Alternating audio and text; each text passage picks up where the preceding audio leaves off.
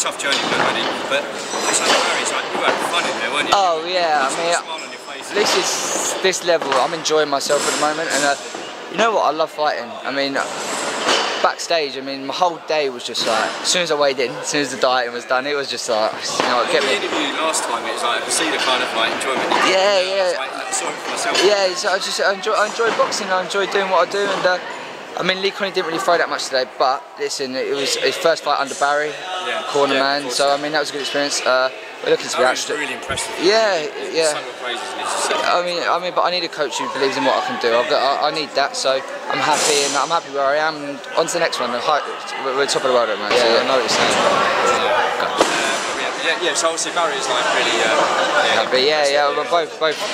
I mean, I love working with Barry anyway. He's a character, as we all know. But surviving kind of characters in your gym, obviously. Patel. Yeah, we're all in there. I mean, that's the boxing world. I mean, there's characters, but listen, if you come into the gym, one thing I want to say about Prince Patel, like the impression that most people have got on him, he's not like that at all. He's a different person.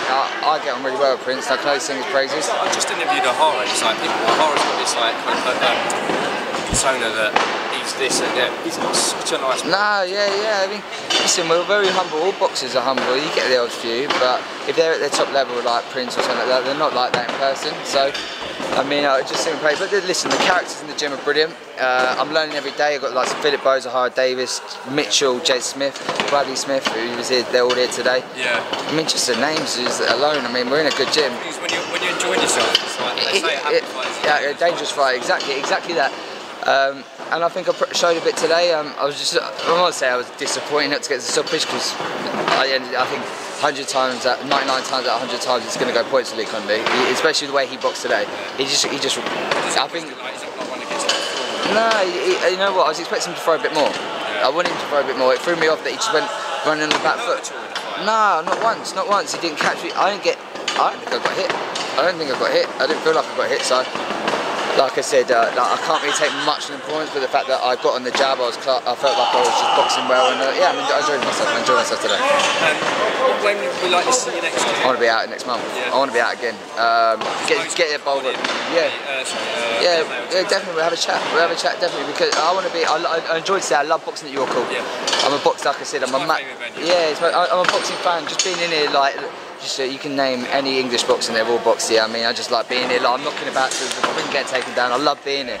I enjoy being here, and yeah, like everyone's gone to the pub. Everyone's to the pub, and I just enjoy being here. I enjoy boxing, and if there's any shows on at York Hall, I come to. But I would say one thing about what I say about Mo Pry is that he looks after the fighters, and I felt that today. I was very looked after today. Good shows. Yeah. It's non-televised, and some of the names. You know what? Today I was looked after, big time.